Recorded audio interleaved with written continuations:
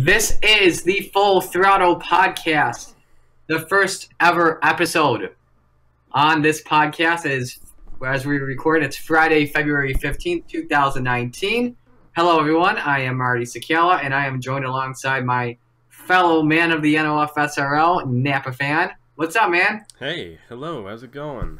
I'm looking forward to this. First time I'm ever part of a podcast on a regular basis. So hopefully this is more successful than the other couple that I've been part of. I definitely have a good feeling about it. It's got some pretty good potential, and we're going to be working hard throughout the year on this. Hopefully make a very good and professional podcast for you guys. Take things very seriously is what we want to do here. And yeah, we got Speedweeks right now, and that's what we're going to be talking about today. You got the duels from last night, the clash from Sunday, qualifying from Sunday, bunch of stuff going on from Daytona, and Marty will tell you more. Yeah, so let's start out by talking about the clash. You know, last night, it's been like a typical clash we've seen for the past few years. You know, there's always that one race that's caution-free, and then there's that one race that just has like a little either a minor caution or a major caution. And the big topic of last night's clash, starting off in duel number one, wouldn't really be the finish of the clash, excuse me, not the clash, the duels, excuse me. But Jimmie Johnson, once again on the hot topic of controversy, as looks like he came up on Kyle Busch as Kyle Busch spun off turn two. Johnson says he knew he made a mistake. Kyle Busch was not happy on the radio, though. So, Napa, give me your take on that. Well, Jimmie Johnson's been spinning a lot of guys out. I think a lot of it has to do with the Chevy body, the way it points out.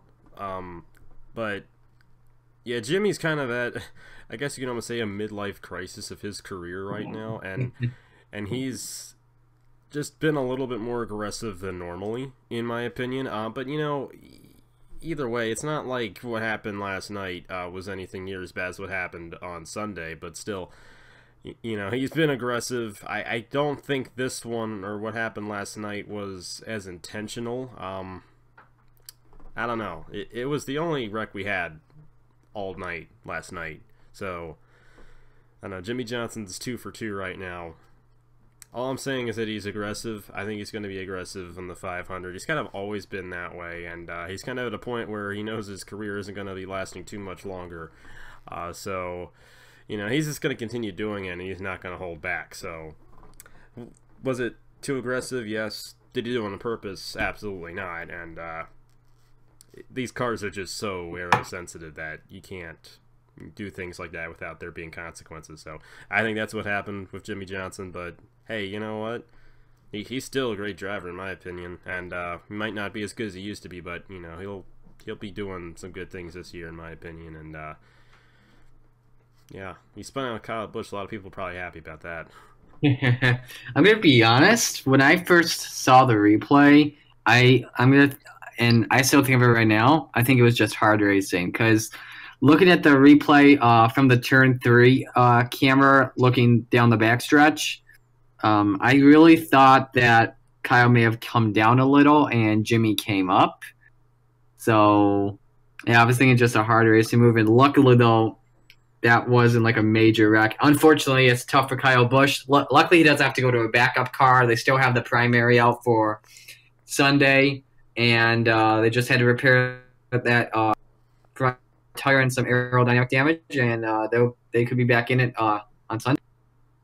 Yeah, they're going to be starting in the back of the field for the 500, but it's still a really long race. Race start doesn't matter too much, especially if you got a good car like Kyle does. So, yeah, I can understand why he was upset. I mean, you know, it's a qualifying race and he gets spun out.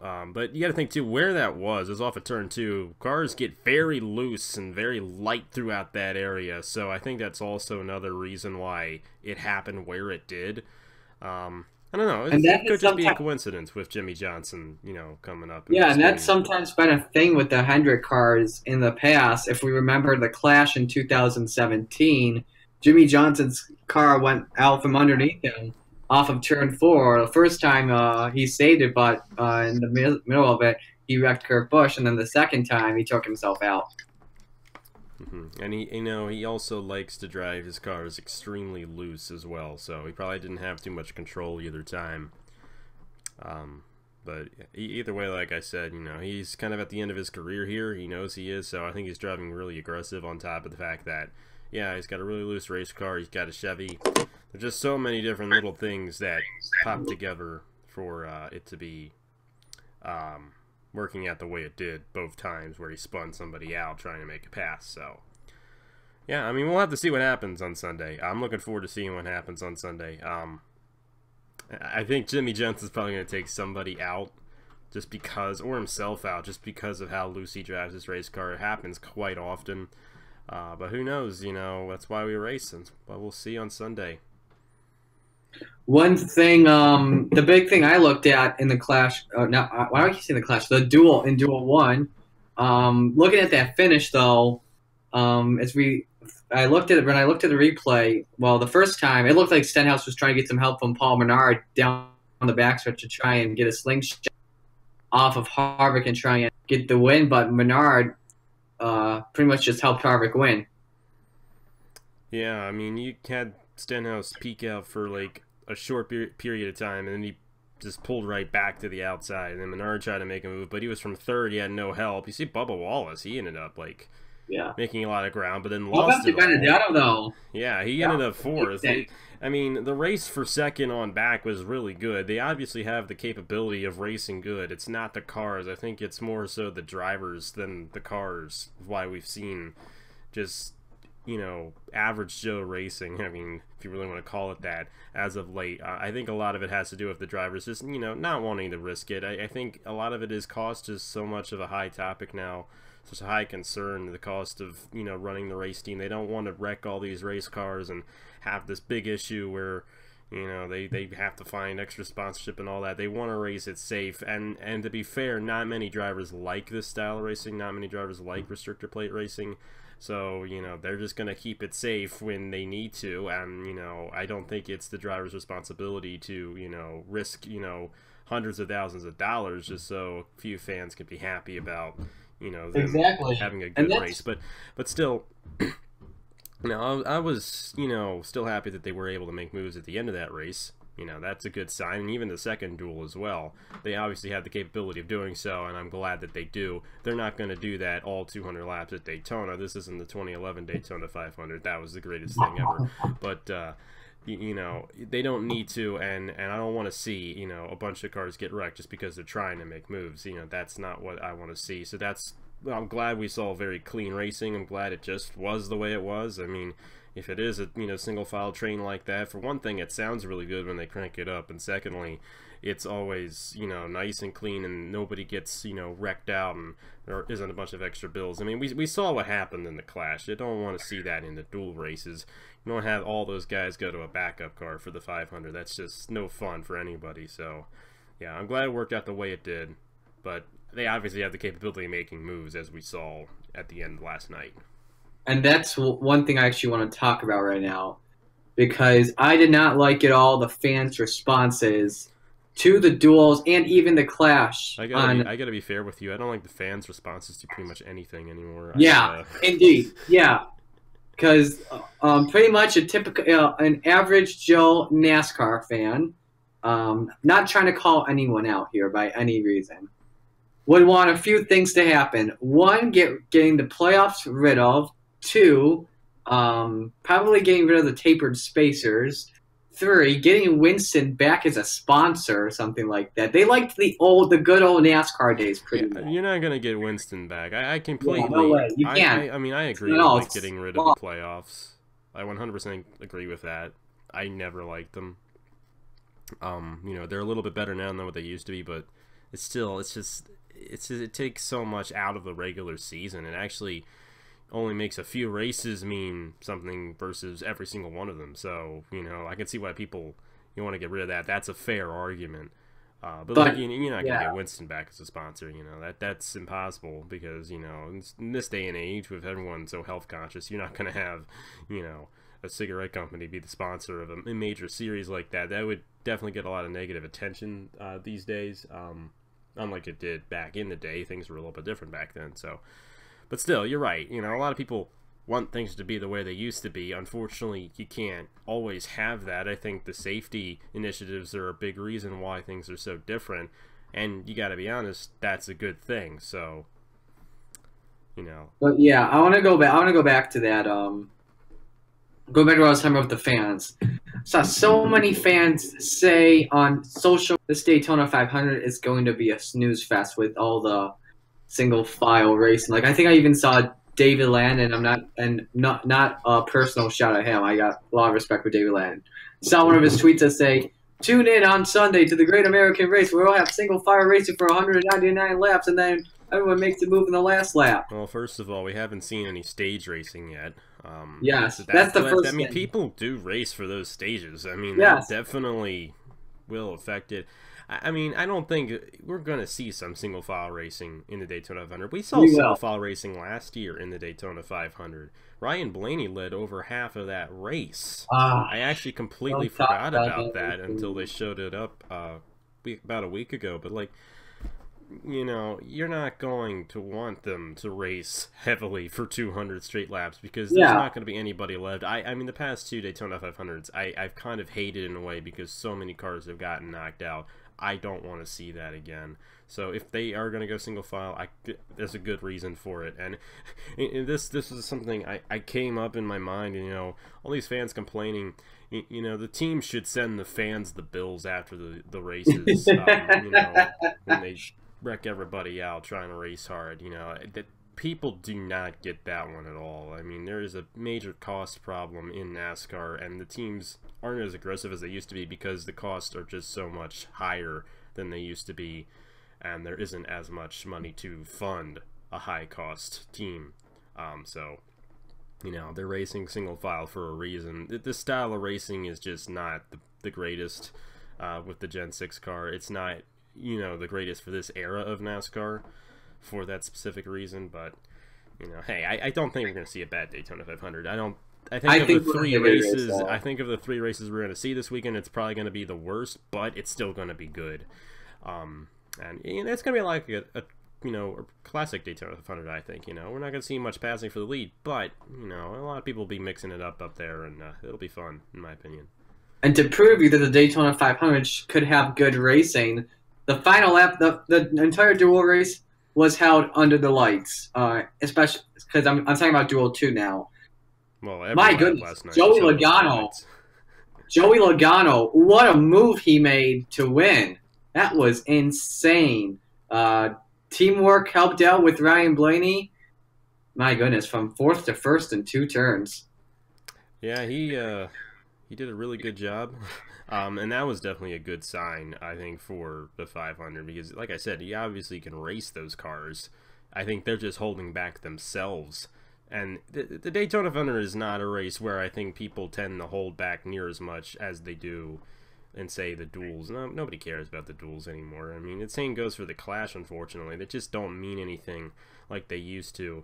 But, of course, the Daytona 500, yeah, it means something, and everyone's going to want to lead in the Daytona 500 at some point. Even that in of itself is a big idea. But, like, they're not going to be, you know, waiting until the final lap of the 500 to make a move, I don't think. I think they're going to be trying to make their move when they can because they know that they might not have another opportunity to do so. So I think the Daytona 500 is going to be a lot better than what we've seen from the Clash and the duels. It's just going to be an average race. I don't think it's going to be too crazy. But I don't think it's going to be too boring either. I think it's going to be a good mixture this year, and I'm hoping that I'm right. I want to talk about the Clash now because first off, what did you think of the Clash overall? What was your biggest takeaway? I mean, the rain completely takes away from anything you could say about it, in my opinion, because that's the thing I remember the most about. It was rain shortened, so you can't really judge it, but it was getting, just before Johnson made the move, it was starting to get pretty good. You saw those guys on the inside back in there starting to form up, and I think if we had a few more laps, we would have eventually gotten a couple lines and some good racing. They knew the rain was coming, and they were going to probably race it out. But like I said, it's just like the dual races. Why are you going to risk, you know, wrecking your car and making all these really crazy moves when, you know, for one thing, you don't want to be in this race to start off because it's just an exhibition or race, and if you wreck your car, you're going to lose a lot more money than what you would have gotten if you won the thing. Yeah, I'm pretty sure though, if I'm correct, that these are completely different cars compared to the Daytona 500 cars they actually run. Because I know they have different libraries. Like you look at Jamie McMurray, he's got like Advent Health on his car for the Clash, but now for the 500, he's got McDonald's. Yeah, they do run different cars, but still, the cars cost $300,000 a piece. Yeah. So it doesn't matter what the setup is. I mean, that's the point I'm getting at, is that they're expensive no matter what. They don't want to be wrecking that thing, because if they do, well, they're out $300,000, and it's $200,000 to win. See, I think that was another big reason why people weren't racing. Now, Daytona 500 is a completely different story. You want to win the Daytona 500. You know, people are going to remember you for that. People aren't going to remember if you won the Clash or not. You ask anybody out on the street, and they ask, you know, you tell them, you're going to watch the Clash on Sundays, like, the what? But if you tell them, oh, you're going to watch the Daytona 500, they're going to know most likely what you're talking about. So I think the 500 is going to be much different. The Clash, it was okay. My expectations for it are so low, because it's just, you know, it doesn't mean anything. It's not as fun as it used to be. 2012 Bud Shootout, I mean, that was the race that got me into NASCAR. It was a great race. But it hasn't lived up to that hype ever since, in my opinion. And, moving it to the day wasn't the greatest idea. I mean, I get why they did it, but it actually hasn't really helped out that much. And, I don't know. It was okay. I mean, I thought right before Johnson made the move, it was getting pretty good. But other than that, it was... it was just a train all the way around the racetrack. I know you said the first race you watched was in 2012, but this is actually a fun fact. So the Clash does those random draws to determine the starting lineups. When the race was started, the Bud Shootout, there was actually a special show that Speed broadcasted where the drivers would come and sit at a bar drinking Budweisers and pick their spots for the race. It was fun to watch. Imagine if we had that today with the Clash. Yeah, I mean, they'd all be in an advanced auto parts drinking oil or something. I don't know. But yeah, the fun of that race is just gone now. I mean, like you said, they used to be all at a bar, just having a good time, picking where they were going to start, and now it's just like, oh, we had to do this, That's, I think, really what it feels like for a lot of drivers, because it used to be a fun race, and then it just lost its... I mean, I still like to watch the Clash, but the thing is, the Clash has just gotten so much controversy over the past few years. Like, leading up to my the next topic, more on it later though, but NASCAR is even thinking about having a race a week before the Daytona 500 to kick off the season, like you did back in the 70s. I would like to clarify with everyone, they're not moving the time of the Daytona 500 at all. That's another thing about the fans. They don't even think, but... I get it. I think it's almost a good idea. Like, say, you have some West Coast race end of January or something like that, and it gets the prestige of being the first race of the season. Then you have the Daytona 500, because you ask an average Joe person, they still know what the Daytona 500 is. They're not gonna be like, oh, what is this? You might not watch it, but they're gonna know what it is. So it's always going to have the prestige. I mean, Indy 500, it's always been, fifth, sixth race of the season for IndyCar past, few years. I mean, it's not a bad idea. It definitely helps dilute, the whole season out a little bit.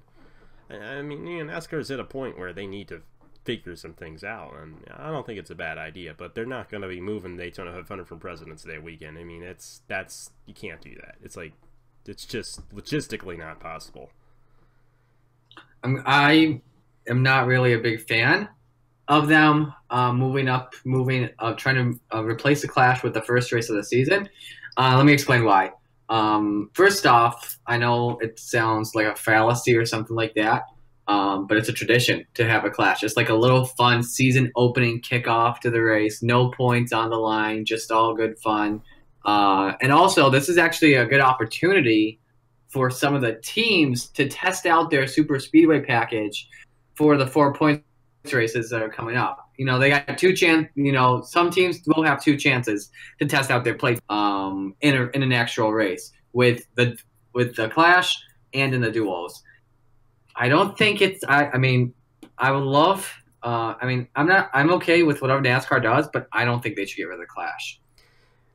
Yeah, I mean, I get it. It's a tradition, but it's not. I don't know. It's hard to explain because I think here's the thing: the Clash used to be 20 laps. It's now 75 laps. It doesn't need to be 75 laps. It needs to be 20 laps again, or something like that. I think that's the problem. If it were a 20 lap race, I think there'd be more of an incentive to race hard the entire race. And there would just be less of a chance of there being a bigger wreck because there's, only 20 laps in the race. So I think that would be the smart idea, is to, make it a real short race again. I mean, 75 laps just drags on. I mean, they're not going to be racing till the end because, why should they? That's the whole thing. If it's only 20 laps, they're going to be racing the entire time. That's what they should do. But you're right. I mean, it's, always been that traditional opening race. For the past 40 years it has been, at least. And it's kind of fun to have kind of like a preseason NASCAR. We don't have preseason like the NFL. So, you're going to have that one race at the beginning of the season. That doesn't mean anything, but it's still kind of fun. And, I mean, if anything, I like to see it back at night. I know they want to get people to come out for Daytona 500 qualifying. It doesn't work anyway the way it is, so they honestly should just move it back tonight, I think. But I'd like to see that. That could be a possibility in the future, but it should be shortened to 20 laps if it's going to be a problem. Do you think that the Jimmy Johnson move, though, on Paul Menard was just hard racing? I feel like it was, to be honest. Yeah, it was a hard side draft, and they're so aerosensitive. They just came together because of the air, I think. Like I said, he's kind of in a midlife crisis of his career right now. He's just driving aggressively. I mean, he didn't intentionally spin him around. I mean, that's stupid to do at a place like Daytona, and he's smart enough to know not to do something like that. But we saw Daniel Suarez in that race, make that move where he got out to the quarter panel and then drove away and tried to slow on his him own down. ride. But it just didn't work out for him. Well, it did work out for him. Actually, he won the race, but it didn't work out for everybody else. So it was just aggressive driving, And at a place like Daytona, aggressive driving isn't the best place to do it. Like, it is a bummer that 16 drivers were involved. Well, I should say 17 drivers, but 4 left, got by the scene easily. And it's just a heartbreak, but yeah, it's just hard racing. The rain was starting to come. Jimmy Johnson had to make that move if he was going to win the Clash. If he did not make that move, the race was over. Paul Menard, although it's a heartbreaker that he lost that race, would have won the race had Jimmy not made that. But yeah, you just had to go for it, pretty much. Mm-hmm. He did. And he did. And he's kind of the guy who doesn't care anymore. He's kind of like that, that old man, doesn't care. I don't know. That's a real bad analogy. But still, you get the point. He's at a point in his career where he doesn't need to care that much. So, he kind of can just do what he wants. So, yeah, he didn't do it on purpose, but he was definitely rather aggressive in that race. Yeah. Let's talk about the Daytona 500 qualifying, because that was really good. My goodness, those Hendrick cars are always fast and during plate qualifying sessions. Yeah, they swept the top 4 positions. They obviously, put a lot of time and effort into doing that. But are they going to win the 500? I don't think so. They're quite spread out for the starting lineup. Of course, they got the front row, but Johnson and Elliott, they're sharing row 9, so didn't work out for them in the duels. But they definitely are a good team. They're not as good as they used to be, but they obviously still have it when it comes to super speedway qualifying. And yeah, I mean, I'm not surprised at all. A little surprised it was William Byron who won it. Yeah, that was a little surprising, but I'm not like 100% surprised because they're just gonna be throwing the whole what is it? What do they throw? What is the analogy? They throw the whole kitchen sink at it. That's what they did, and they do that every year. And it's no surprise that they locked the front row. Yeah, and plus, Byron's got an amazing crew chief in Chad Canals. He is, if not one of the greatest crew chiefs of the sport. Mm-hmm, absolutely. But yeah, They kept on talking. with a new guy. They kept on talking about Yeah, how Jimmy Johnson and William Byron, whenever they would be close to each other, it'd be like, oh, that looks weird. Looks weird. It's like, yeah, of course it does. I mean, I get it. Chad Knaus is now with William Byron. Jimmy Johnson's, on his own now with Kevin Mendering and all that. But you don't need to mention it every single time. We get it. I don't really see Byron winning a race this year, to be honest. Even though he has Chad Knaus, I don't see it. Jimmy Johnson might get a win, but it's not anything real special. I don't think it's going to work out too well, personally. after we have the first two races of the season at Atlanta and Las Vegas, get back to me on that. Then I'll let you know. All right. We'll have to see how that all goes. Because we all know, the bread and butter of the season is those 1.5 mile tracks, and it will be interesting to see what happens, especially with the new aero. Mm-hmm. That'll be interesting. But anyway, talk about some other things. You actually had a 60-second video on it about half a month ago. Yeah. But the Rolex 24, though, wow, just that's next to except wow. Probably one of the most dramatic ones, especially with the weather that took place. But Fernando Alonso he's definitely one of the greatest drivers of the sport of auto racing in this era. Mm-hmm. No question about it. He's really good. Of course, he was with a real good team too. I mean, Wayne Taylor Racing is one of the strongest teams in IMSA, so they're not gonna, be a slow team. So, I'm not surprised at all by him winning. I don't really like the way it all played out. I don't like the fact that the rain kind of ended the race early, and the fact that they were out there in the rain caused the Whelen Engineering Racing car to spin out with Felipe Nasser there. That they didn't need to be racing at that point, I don't think.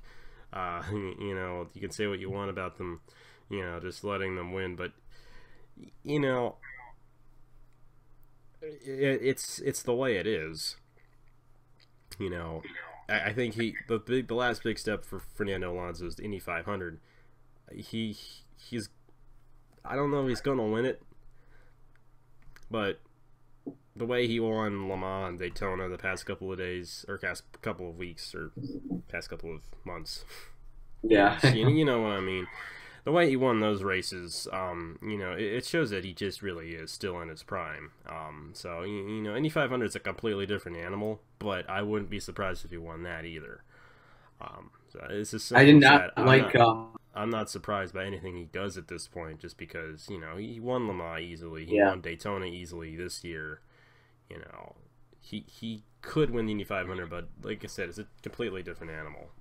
Yeah, I'm not happy with the way IMSA called the race, because 10 minutes to go and they called the race. That race was over even before 10 minutes to go. With like 30 minutes to go, that race was over. I did not like that they were racing in torrential rain conditions that badly. Similar to this was the first NASCAR ever raced in the rain, which was back then Nationwide Series at Montreal in 2008. With all of the hazardous rain, NASCAR had called it and gave Ron Fellows the win. They should have called it with like 30, 45 minutes to go and just give Alonso the win there, pretty much. Yeah, I mean, they could have definitely managed it a lot better. I honestly, personally don't think they should have even started in the rain to begin with a few hours before, because I don't think it was really any different. They tried to get the race in. Of course, it's a Rolex 24. You want to end the thing under green, and obviously we knew by half hour before they weren't going to get back out there. But they just wanted them to wait and make sure that they had the standings official and everything. There's a lot of things that go on behind there, so I don't know the logistics behind it, so I can't really give my opinion on they should have done this, should have done that. There's a lot more behind announcing that decision that I can comprehend for me to understand. Oh yeah, well, they could have done this, could have done that. But hey, it is what it is. Alonso wins it. You know, a lot of people were happy about that. You know, to be fair, I don't like the way they won. The same thing happened with Jeff Gordon when he won it. You know, they got into the Action Express car in that race, and it was a close call. You know, it could have gone either way, but they still won by spinning somebody. They didn't do anything wrong in this race, but I kind of feel like the conditions they were in while they were racing compared to when they threw the last red flag weren't really any different. They just kind of threw out the red flag when Alonso had the lead. So, you know, I did not like the way it ended because of that. But, you know, it is what it is. Congratulations to Alonso. You know, he's got another, you know, crown jewel there. And I would love to see him win Indy because that would be cool. But that's the hardest one. That's the biggest one right there. So Yes. I'll have to see what he does in May. Definitely. Also, not really surprising to say, but about 6 to 7 hours into that race, the Mazdas, who were very fast in that qualifying session, both had problems within 5 minutes. Yeah, they definitely have reliability issues. That's the biggest thing for them. They actually were the strongest cars there up until that problem occurred, but it didn't work out for them. They lost 2 race cars, like you said, within 15 minutes. There, it definitely wasn't a good day for them. Yeah. Anyway, oh yeah, we haven't even talked about Archer yet. That was a pretty good race in the final few laps. I was sick, so you might be the one that's best to talk about this one. I don't remember much of it because I was really sick that day. All I know is that Harrison Burton won, Brandon McReynolds, and I forgot who else it was. I don't think it was Akias, and but they were coming, and then they wrecked, and we had a final lap restart, and Harrison Burton won. Good for him. That's all I remember. Yep, he did a good job. He actually led over half of that race, I'm pretty sure. So there wasn't much that went on in that race. There wasn't much passing. But it was still, you know, good day for Harrison Burton. I think he's definitely one of those guys. Within a few years, we'll be seeing him, you know, up there, possibly in the Cup Series. You know, we're in an era of NASCAR where we got so many guys coming up through the ranks, you know, and a lot of these guys are coming up all the way, you know, a lot more than ever. So, you know, they're coming up through the right time, and Harrison Burton's one of those guys. You know, he did a great job in the race. Looked like a veteran. Let's move on to our predictions for this week. I feel like we've talked a lot about what's happened in the past. Let's look at the future. So yeah, as we're let's recording, talk about the future here. It's gonna be fun. Yes, as we're recording tonight, we've got the truck race at 7:30 at Daytona, and that is I'm looking forward to it. It's gonna be the best race of the weekend. It's gonna be the best race of the weekend. Usually it is. I can't give you an idea on like what's gonna happen. I mean, you know, the drivers in that series are pretty much different every year. It's hard to bet against Johnny Sauter, though. I mean, yeah, he's like the super speedway king of the entries. He's gonna be driving for ThorSport, but you know what? I'm gonna go on a limb and say Matt Crafton finally gets that Daytona win tonight. You think Matt Crafton does? Yeah, because you know he's been trying for many years. I think he'll finally get the Daytona win tonight. I'm gonna go with. This is a tough. I think I'm gonna go with Todd Gilliland. You know, we've only seen him on a super speedway once, and he was running up in the front, but he got in that wreck with like I think it was 12 laps to go, at Dega. But I'm gonna go with Todd Gilliland. He's been due up for a win since last year. Imagine if he gets his first win at the World Center of Racing, though. That'd be big. That'd be big for him. Do you happen to have a long shot though that you could see maybe spoiling? I wouldn't know if you call him a long shot for this, but it's not really a name you'd expect to be winning a Daytona race. I mean, he did win Talladega, so maybe not really a long shot, but you know, Grant Enfinger is not a guy many people are talking about. He's my favorite truck driver, so kind of have to go. I like going with him on this one, but I think he's kind of he's been there a long time. He's at this point almost a Truck Series veteran, and I don't feel like a lot of people give him the credit that he deserves. So I kind of feel like he is a long shot. Not really a long shot per se, but a dark horse. You know, a guy that could surprise and win tonight. My long shot is actually going to be a name you would not expect, but through looking at all the times this week from trucks, watch out for Clay Greenfield. He's never really been up in front in the final few laps because he usually gets into that mid-race wreck. But if he misses that mid-race wreck, he could be a big contender in the final laps of this race. You know, he was fastest in the first practice session at 68. A lot of his focus is on the super speedway plate tracks. It could be interesting. Yeah, he could have a very good shot, actually. He led a few laps last year, so it's not a bad pick. Not a bad pick at all. Yeah. Let's move to the Xfinity Series race. That's tomorrow at 2:30. What are you looking for in this race? Hopefully, it's not a wreck fest like the past 2 years. Hopefully we're not. I mean, it probably will be. Yeah. Sorry to disappoint you there, but it'll be interesting. We're gonna get one of those guys just up and coming. Justin Haley's gonna get some revenge and get the win. You think Haley gets the revenge? He does. He's got a teammate in Ross Chastain. You know, he's really good, but Justin Haley gets it.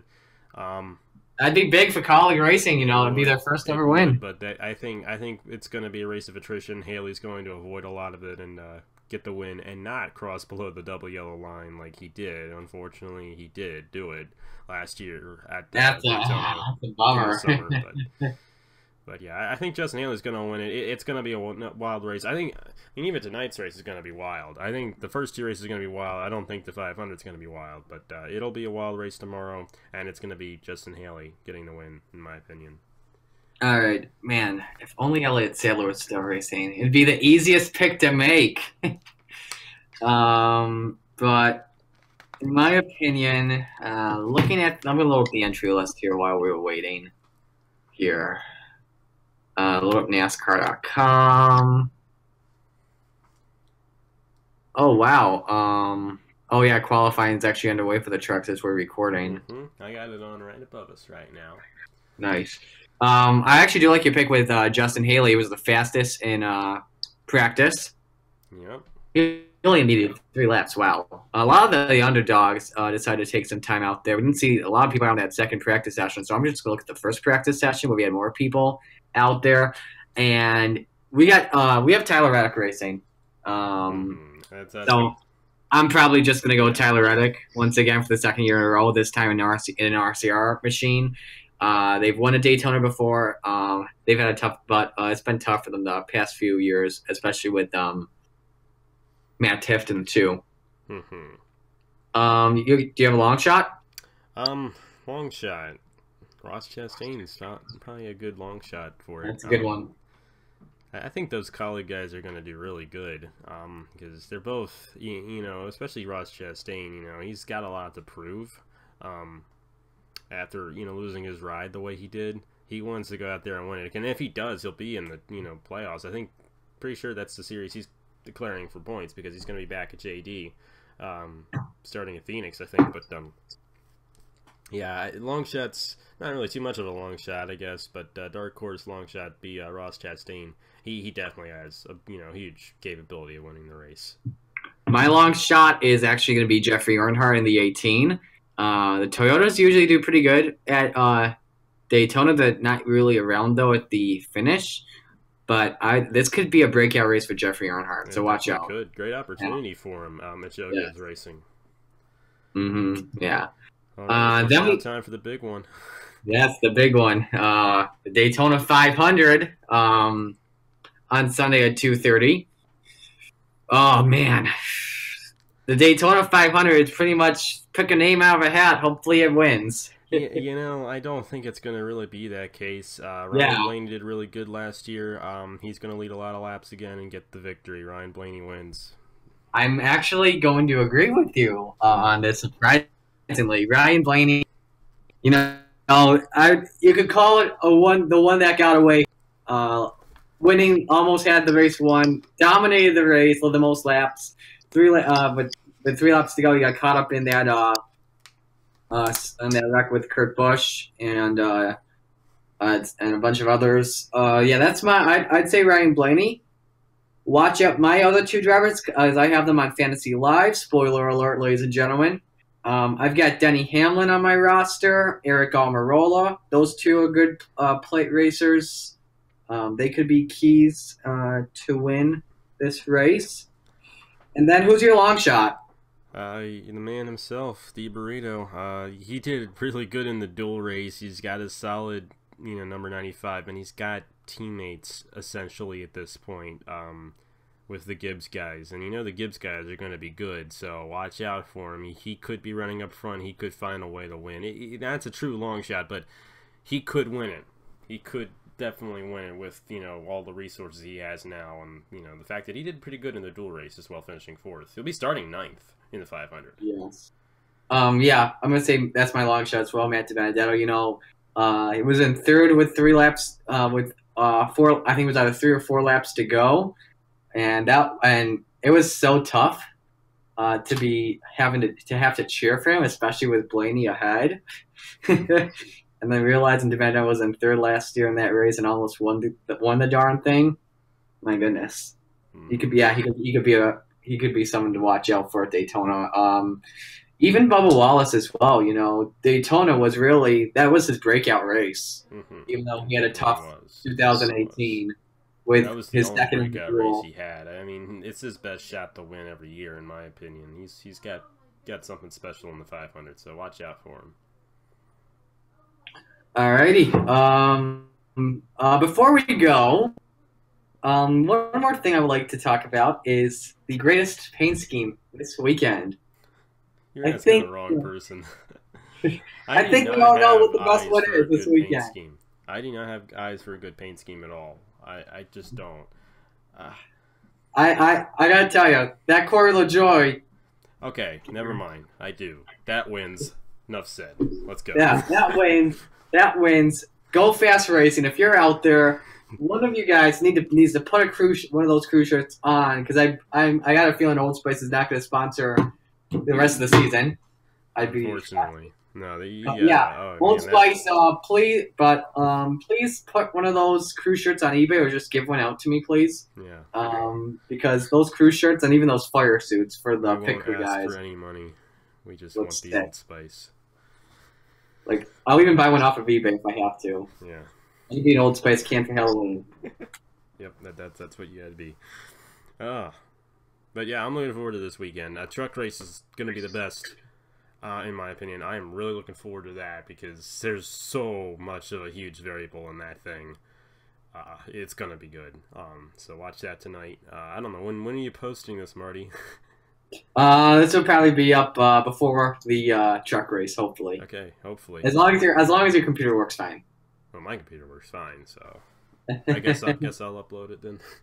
But yeah, that's the first send it to me as well. But yeah, that's the first ever episode of Full Throttle with Marty and Napa Fan. Thank you all very much for watching. Next week, I'm not sure when we'll do it. We'll figure it out though. But we'll recap the weekend and we'll preview Atlanta. Atlanta should be an interesting weekend. Yeah, the new, I believe new aero package. Yes. So it'll be definitely an interesting race at Atlanta, no question about it. But yeah, that's good. But yeah, so yeah, that's gonna do it. For Napa, I'm Marty. This has been Full Throttle. We'll see you next week.